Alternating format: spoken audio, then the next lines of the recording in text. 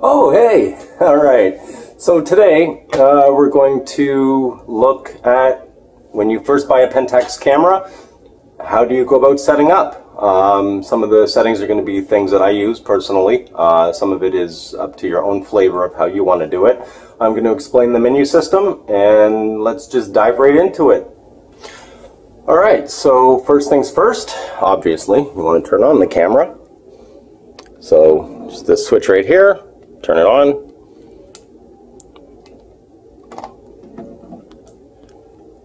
And you're presented with the menu. Now, going through the menu, so the first thing is custom image, which you can leave at the default. It actually is really good for color rendering. And you'll notice that as I move these across, if you look right here, it'll show you the spread of red, yellow, green, cyan, blue, and magenta. Landscape, vibrant, and then there's radiant, which is the very extreme of saturation for the colors. And each one of these is completely customizable as well. You can also, well, these two, there is no, well, obviously black and white, so you don't have to worry about the color. And vibrant, or sorry, cross-processing, that one you adjust everything yourself. So just go in here and there's a whole bunch of different presets. Random, and then you can create your own flavor with your own favorites. Anyway, actually let me go back in here because I want to change that back to the random. Okay, and the FX button, which is actually on the side here, raw FX. That would be the button that you press in order to make the adjustments as illustrated in the menu. So, going on now, so digital filter, I leave it off. The camera ends up having to process each individual image in regarding to the different filters. So let's see, you've got extract color, toy camera, retro, high contrast, shading, invert color, different colors. We'll get into that in another video. Your high dynamic range, your image settings. So if you want the highest quality, if you're shooting JPEG, then you would choose 16 megapixel in the 3-star JPEG. Color space, leave it as sRGB. The other option is Adobe RGB. Most monitors do not do Adobe RGB, so you want to leave that as sRGB. And in here you can also shoot in RAW. That's pretty much it. Then you have your different megapixels, 16, 12, 8, 5. My wife uses this camera, so. And then your auto exposure metering, that's average, center, and spot metering. And second section, so your autofocus settings, AFA, which the camera will automatically try to figure out if it should be in single autofocus or continuous. I usually just choose it myself. I always have the expanded autofocus area on, and you can choose Auto 11, Auto 5, which I suggest you do not do because the camera doesn't know specifically what you're trying to take a picture of, so it may focus on the wrong area by accident. I usually have it on the maximum expanded autofocus area, or you can have single autofocus. Basically, this just helps with the tracking. So if you're using continuous autofocus, it'll automatically pick up the next autofocus area as whatever it is you're shooting moves out of the current selected autofocus area. It'll pick it up right beside it.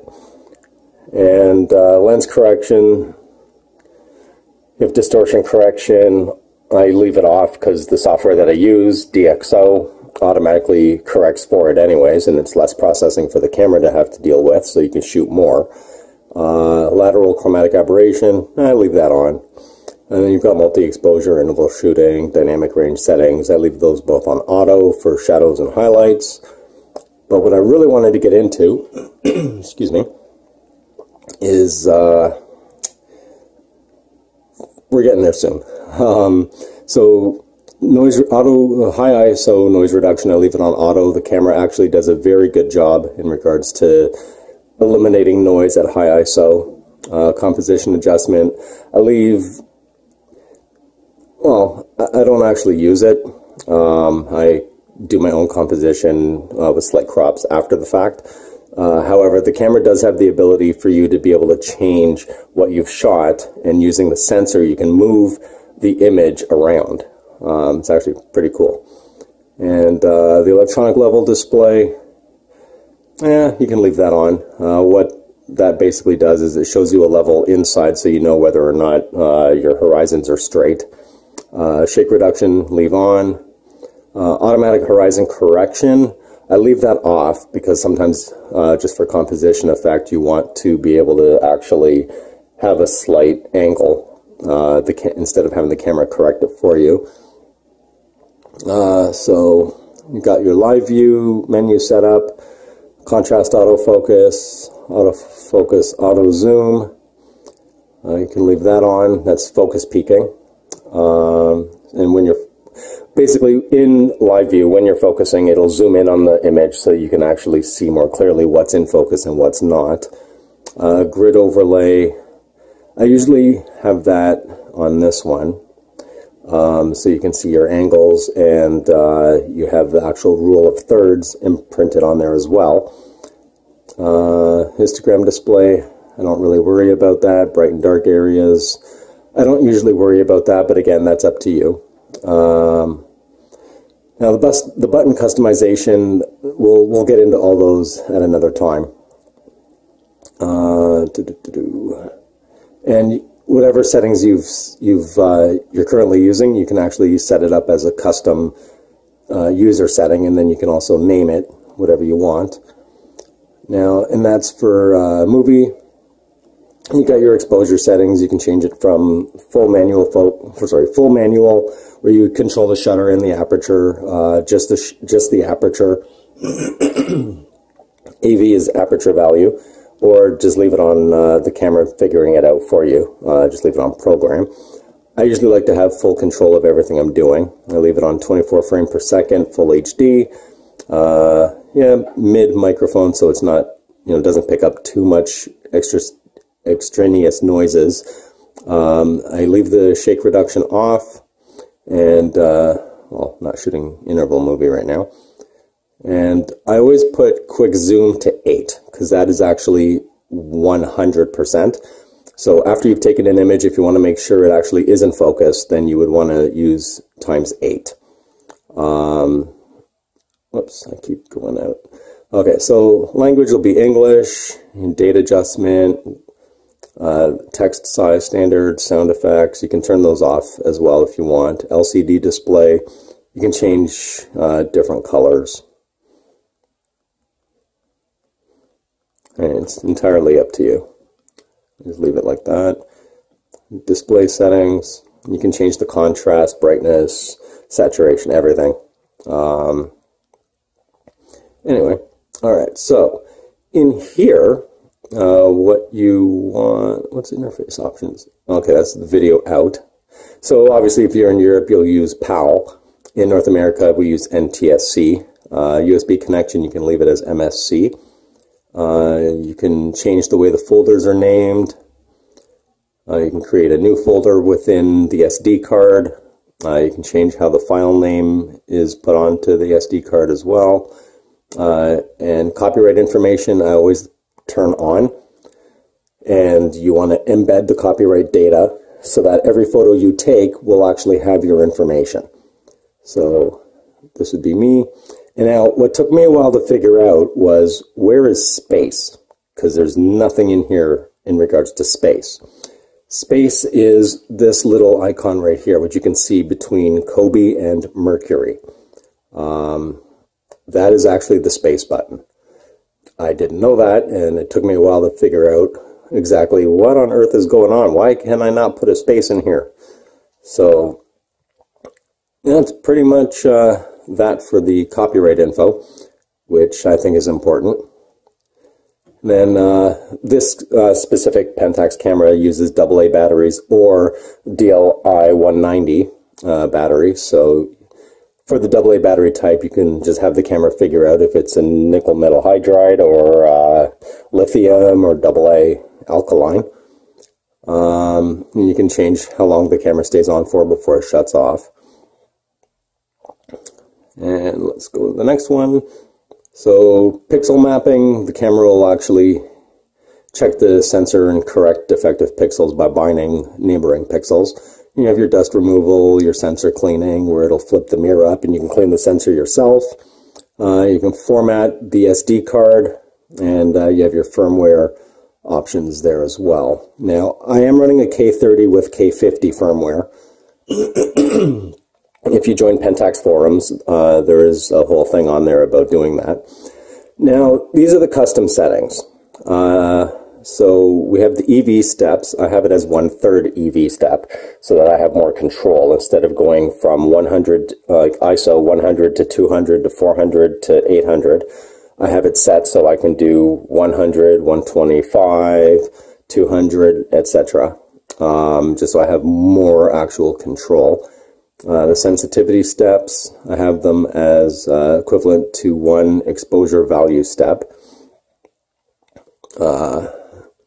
Let's see, the metering.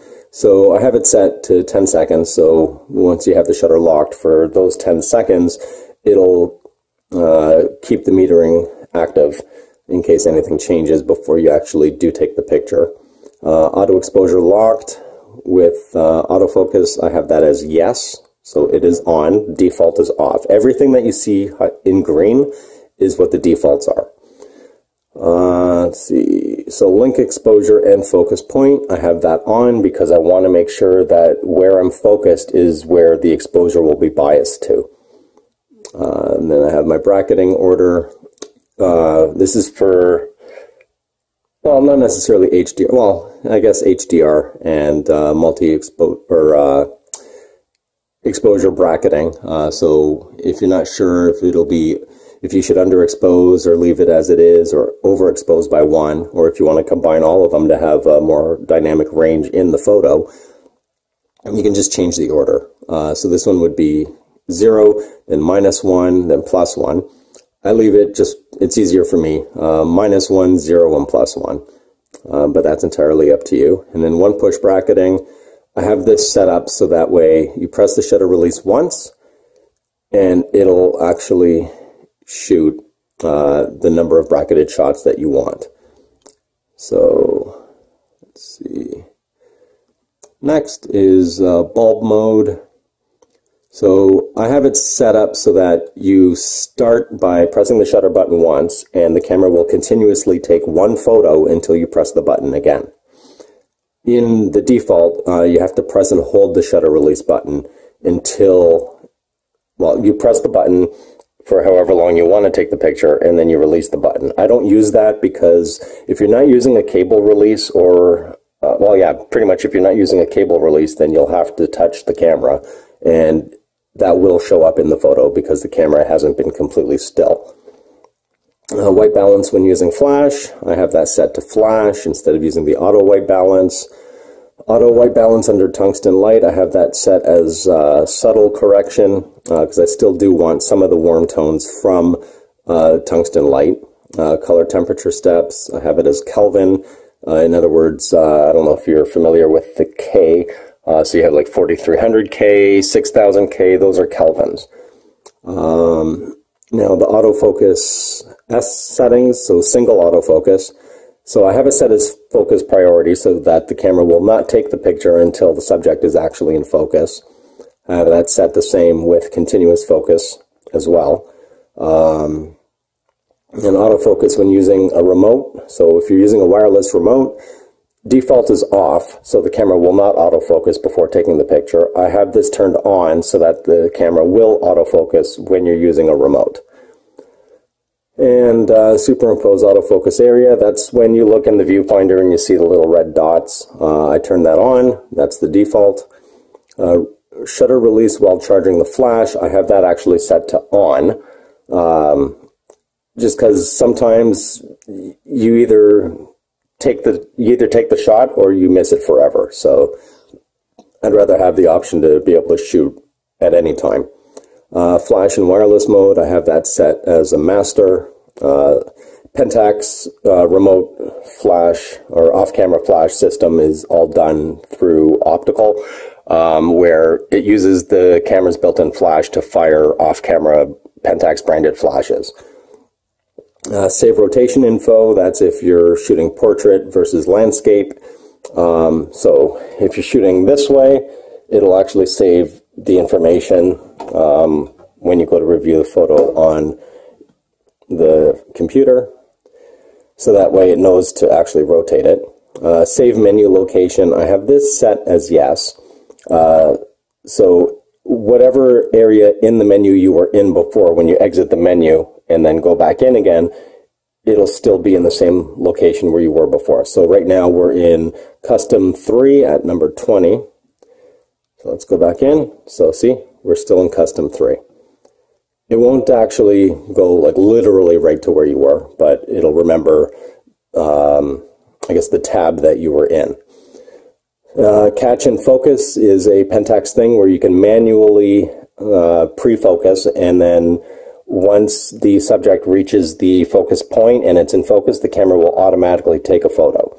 That only works if you're in AFC. You're using a manual focus lens, but the camera itself is in autofocus. Again, on Pentax forums, there is a whole tutorial on how to use that. Now, every Pentax camera has autofocus fine adjustment, where you can actually adjust the focus target, or sorry, the target focus on each lens that you connect to the camera. So with that said, let's move on to the next one. And because Pentax cameras are compatible with every lens that they've ever made, dating all the way back to, oh man, I don't even know, 70s, 60s, 50s probably. Every single one of those lenses works on a Pentax digital camera. Now, a lot of them had aperture rings on them. So some of them are not, they don't have an auto aperture. You have to twist the ring to tell the lens what aperture you want. Now, it's good to enable this so that way you can actually use the digital camera on those old non-automatic aperture lenses. So you can still actually take a picture. Because a lot of people attach them, they don't go into this menu, and then they wonder why the camera won't actually take a photo. It's because you don't actually have it set up to understand what's happening with the lens that you have attached. So with that said, that's pretty much it, really. Just go into the menus, and on the next video, what I'll do is I'll go in more detail in regards to the custom settings for the image, which is the custom image area. And I'll take some pictures and walk you through what all these different things do. And if you actually notice here, the FX check, you can take a photo. It won't save it to the memory card. It'll stay on the buffer, and then you can actually just play around with these, and you can see for yourself exactly what differences they make. And then you can basically fine-tune it to your own taste. Well, that's the Pentax menu system, and I'll see you guys on the next video.